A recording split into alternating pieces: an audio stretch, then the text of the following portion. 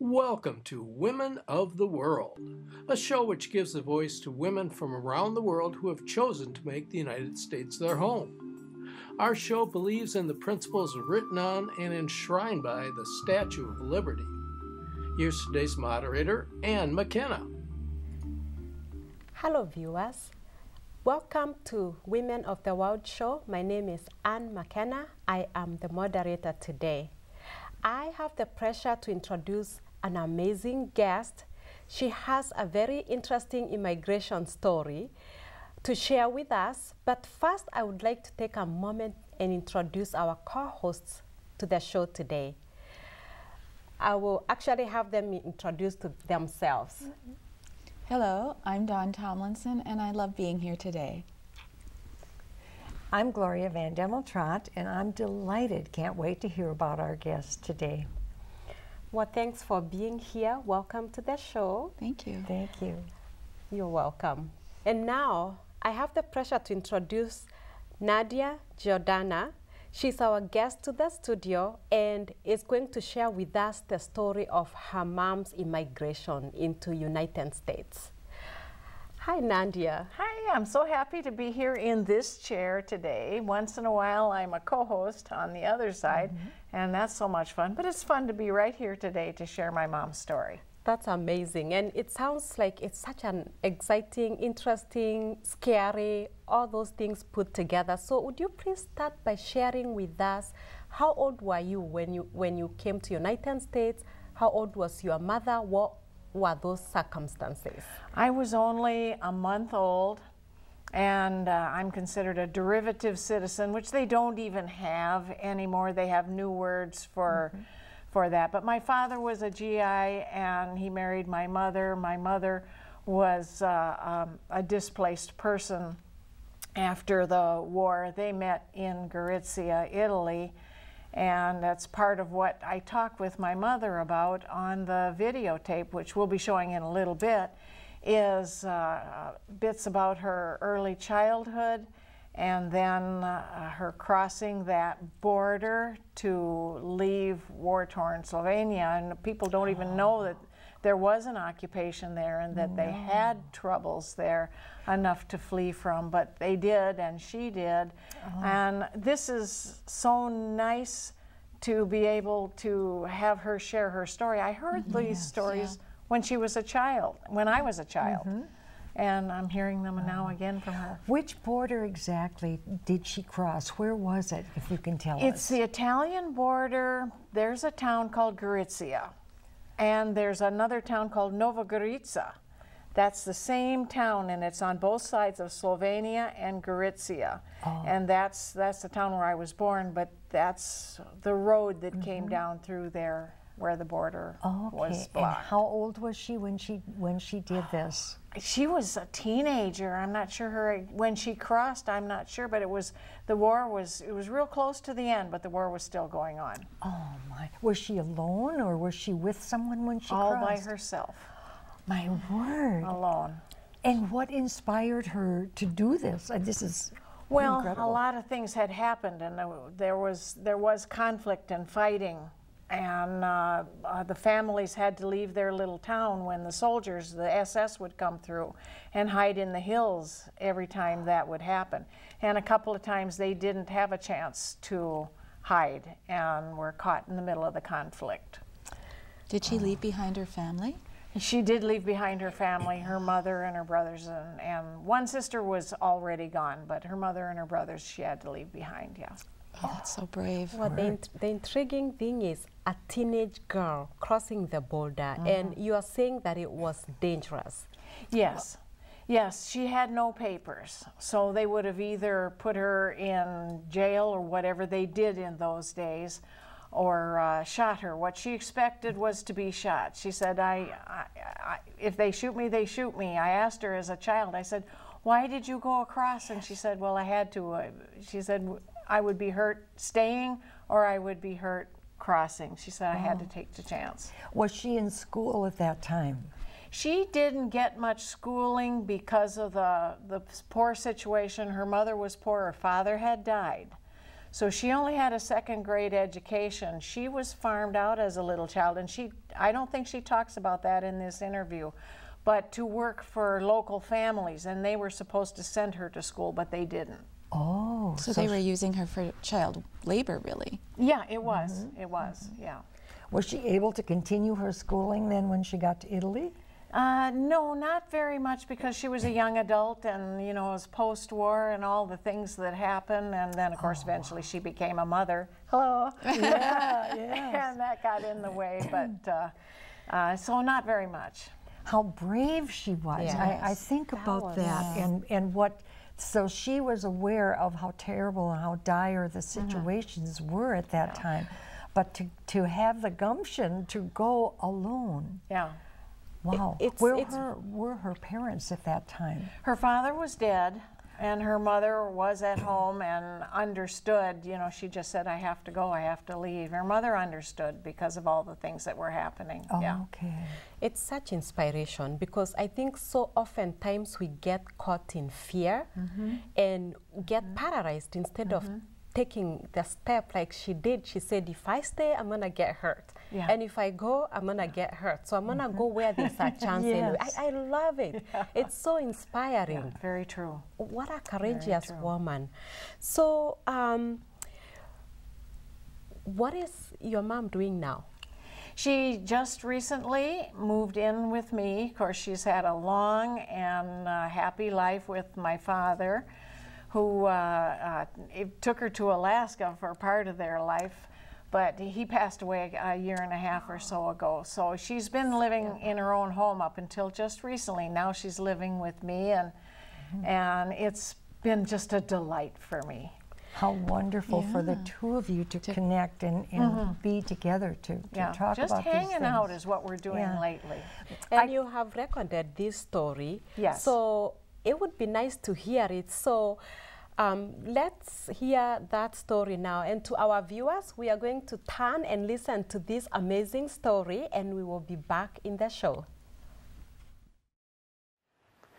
Let's talk about your childhood. You were born in Italy. Italy. Well, I was born in Italy. You were born Yes, that was Italy where I was born. in And the part I was born in Slovenia, yeah, it was Italy then, in 1927. 1927. Okay, so the borders changed from time to time. Yes. All right, I've always thought of it as Slovenia and No. Yugoslavia, but it was actually Italy at the time. It was actually Italy, and later during the war, you know, with Germany and Slovenia and all that, it turned into Yugoslavia.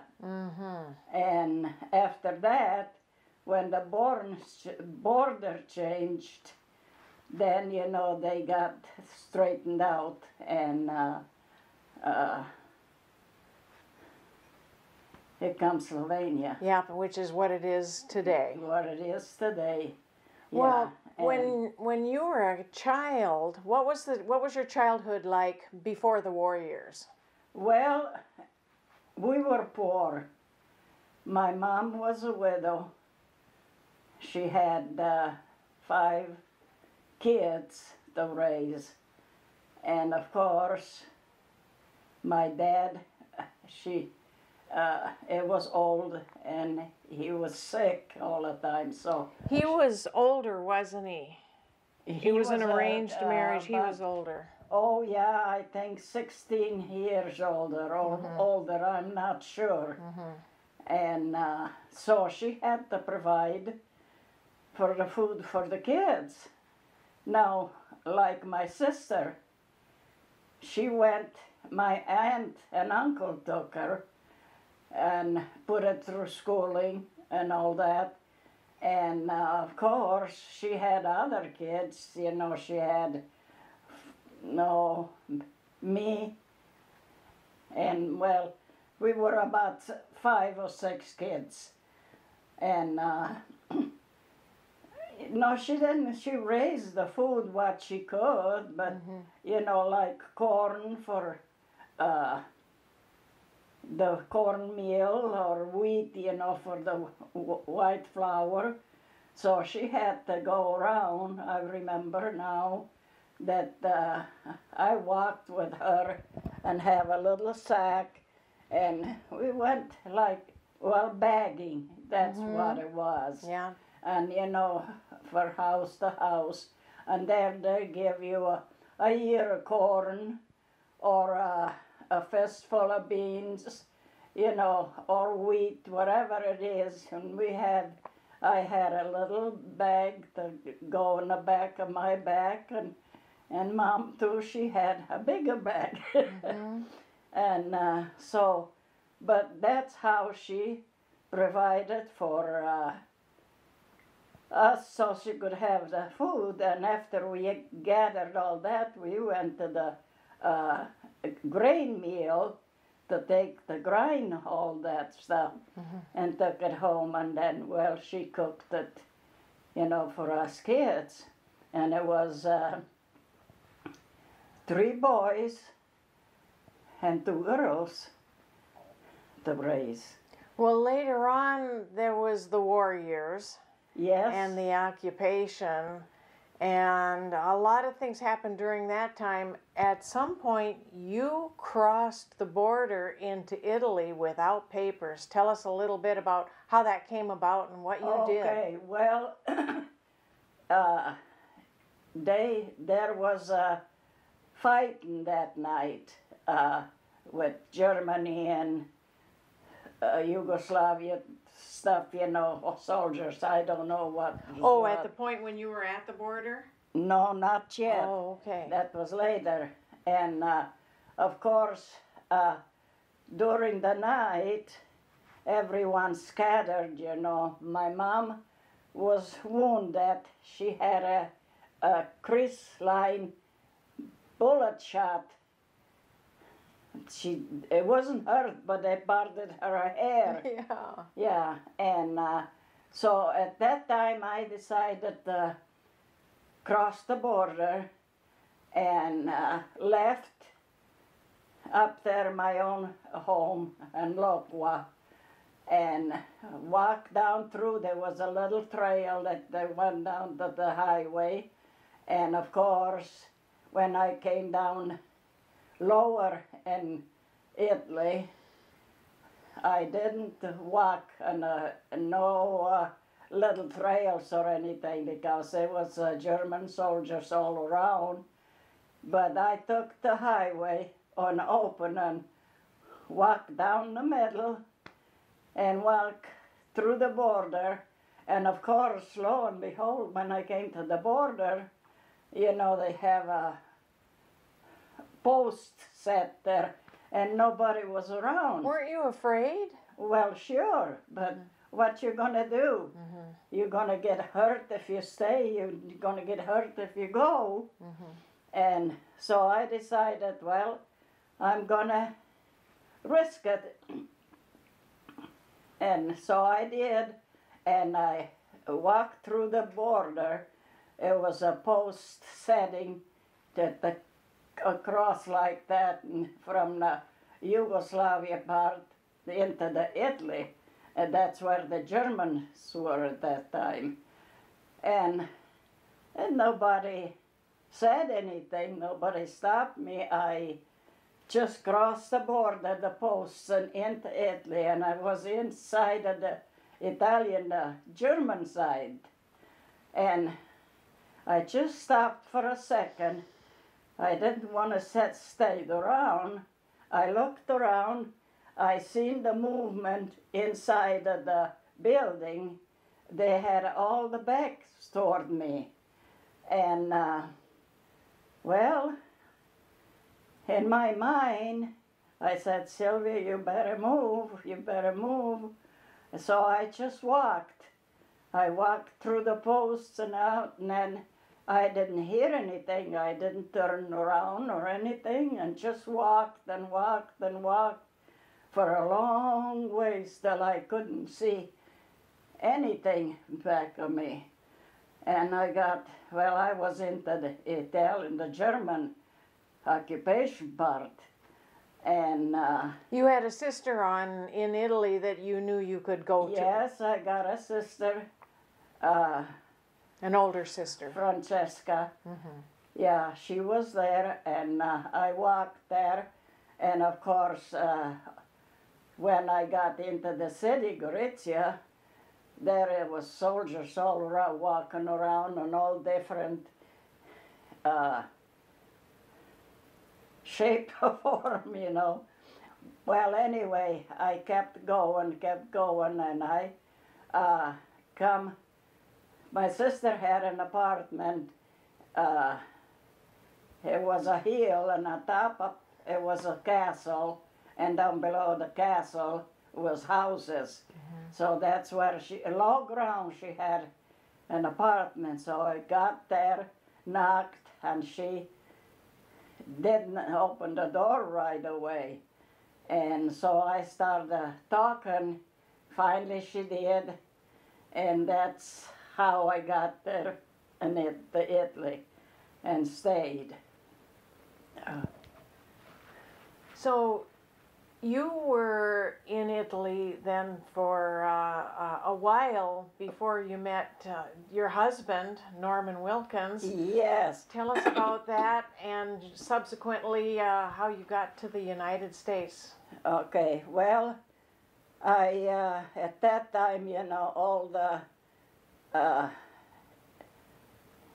girls there in Gorizia, every Saturday, well, not every Saturday, once a month, the Red Cross came, and a place there they had for the pick up the girls for dancing, and they went up to the mountains where Dad was posted, and for dancing. So that's, I didn't went right away the first time the girls went, but later I did, and I didn't know anybody at that time. Well, all my girlfriends had a boyfriend, and well, we went to dancing, and I went there, and I just sat there on a bench. They had a bench, and there was a table that was a bunch of GIs, and they were drinking beer and I remember Coke. And of course I didn't know anybody. I sat on a bench on the side, and then after a bit, one of the GIs come and asked me to dance. So I went. It was a waltz, and he was a very good dancer, and at that time I loved to dance. And of course we danced a couple dances, and he came back and danced again with me. And then at that time we were dancing, and oh, he twirled me around and bent me down real low and gave me a sloppy kiss. Mm-hmm. Well, I didn't like it, so I pulled back and gave him a slap. Mm-hmm. And I went to sit down on a bench. Then after that, I didn't, I slapped everybody away. So I just sat there, and all the girls had a boyfriend, and they were all in where Dad was stationed. So in a little bit, everyone was dancing. Dad come and ask me if I want to sit down at their table with my girlfriends. I said yes. So this was Norman? Yeah. This was Norman. Norman. And he asked me if I want a beer. No, I said, I don't want no beer. He didn't drink beer, but he drank beer. And well, I said, well, he said, you gonna take a Coke? Yeah, I said, I'll take a Coke. So we sat around, and he didn't dance very good. He Just never kinda- did he? Yeah, he never really danced very good. But so that's how we met, and then we just talked, and then after the dance, of course, the GIs wasn't supposed to leave the post, but they sneaked out and followed the girls in a bus, you know, sitting there. And so he did, and he gave me a kiss, and then they left, you know, and then he come the next. Obviously that kiss you liked. Yeah, he must have. Next Saturday came, and so on every Saturday then. You know, I was going up there, and he come to pick me up, and yeah. And then eventually you two were married. Eventually, And we were married. Yeah, and then well,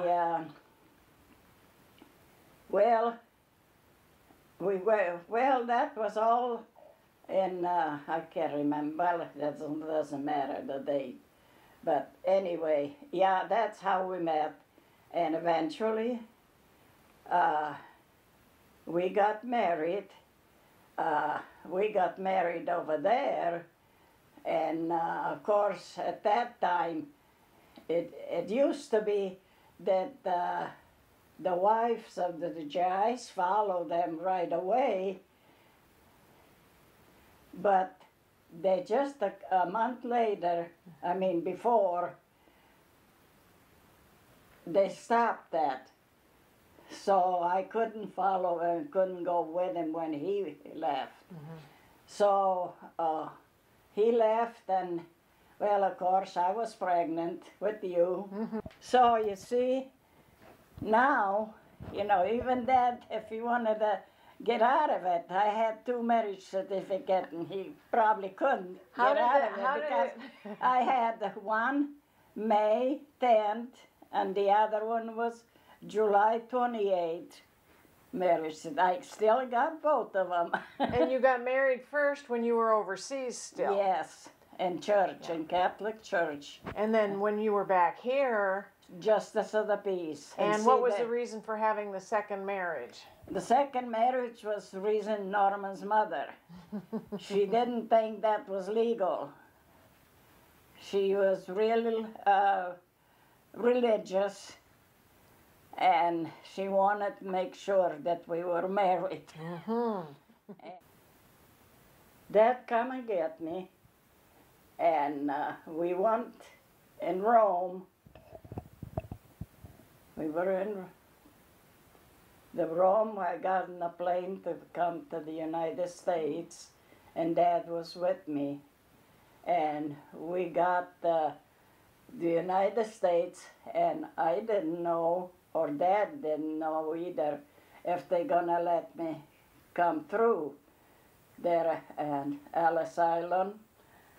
But it was an American general consul. I don't know the full title what he had. I still have the letter from him and the picture of you, me holding her, you, and then written, whatever he read there is still there. That's how I got into the United States. And you became a naturalized citizen. You're a citizen. Yes, I was here. We lived in Iowa, in Cedar Rapids, Iowa, and I was here about 5 years. And when it was 6 years, then I got my papers, the United States of America, and I was naturalized. And that's how I stayed in the United States. And it's been now since 1948 in May. That's 70 when- years. Yeah. Yeah. So that's how I study. I didn't do so hard, but I study and on stuff, and they gave me the papers. I had to be here 5 years before I could even apply. And I was here about 6 years when I got my papers and so on. How wonderful. Well, thank you for telling me the story again, and of course our viewers are hearing it for the first time, so thank you. Okay, and that's how you are here and me are here. Welcome back to the show. What an amazing story. So Nadia, what was that like for you to do that interview with your mom? It was so fulfilling to, especially now that she's living with me, we wouldn't have had this opportunity to do an interview like that because I would have to drive 80 miles up and back, and it might not be the right day, or you know, she might be not feeling as well. She's 91 years old, so we have to take our good times and our bad times. But now that she's living with me, we're together every day, and we were able to set it up and be ready to do the interview. And she was happy to do it, and that made me happy. That's wonderful. I'm continually reminded of her strength in doing this, in looking at her future and what she had to do. Was it her coming to the United States then with her GI husband? That was another exciting adventure. I hope that you can document that at some time. Yeah, I hope we have time to get into more aspects of their story because it's so interesting on both sides. Absolutely. Did you hear things from her during this taping that you had never heard before? Oh, you know, there was one or two things, and I can't think of it right now, but I know I raised my eyebrow, was raised like, oh, really? And part of it was where these roads were, what that block was like that she had to pass through, and how the circumstances with the soldiers. I had always thought that they were there and pointing their guns at her when she crossed, but she told me no. She said all their backs were to me. They were having a meeting or an argument or a discussion or something, so they weren't looking at me when I crossed the border. And that I never knew before. Well, So that somehow- sounds like some divine protection. Yes. Just some sort Exactly. of divine protection. Absolutely, How absolutely. amazing. No one was looking. Well, we thank you so much for sharing. We are coming to the end. Our time is up. To my co-hosts, thank you so much for being here today. Nadia, thank you for sharing that story, and thanks to your mom for just sharing that story with everyone. And to our viewers, thank you for tuning in and watching. We'll see you again at Women of the World show.